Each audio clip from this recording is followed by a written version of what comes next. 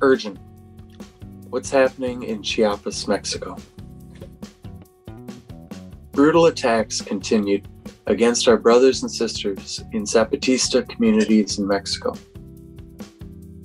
The most recent was on Monday, November 29, when invaders attacked the well and the fields of the Nuevo San Gregorio community. Crops were destroyed without water to irrigate, and 24 livestock were left fainting of dehydration. Breaking in with a tractor, picks, and hose, they dug a 50-meter-long trench to drain water from the well, and they tore up the communal pastures.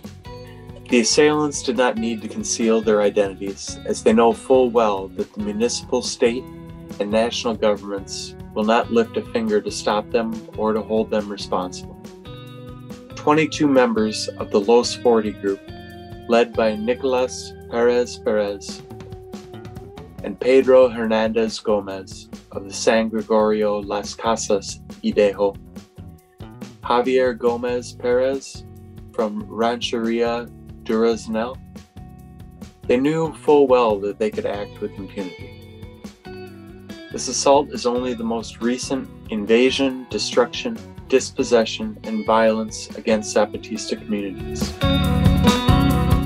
Less than 2 weeks ago, in the Moisés y Gandhi community, armed paramilitary members of the Orcal from San Antonio Las Flores had destroyed and burned the local high school. We demand an immediate end to this organized war of attrition to dispossess, destroy, and threaten the lives and the livelihood of Zapatista communities throughout the region. The people there will continue their resistance.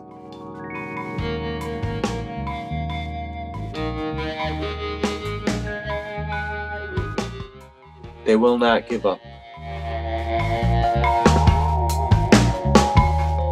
What we can do is to show some solidarity and shine a light onto these attacks.